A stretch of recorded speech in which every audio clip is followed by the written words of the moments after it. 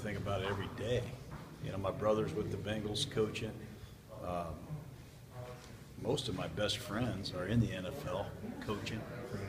My dad was a coach, so it's not like I don't think about it. But this has kept me very close to it.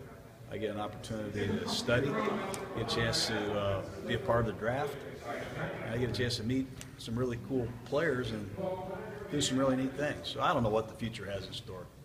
Opportunity knocks, you'd be listening. Yeah, I mean, but like I said, I'm happy to have a job. I've already been run out of the NFL, so I'm trying to hang on to the job I have.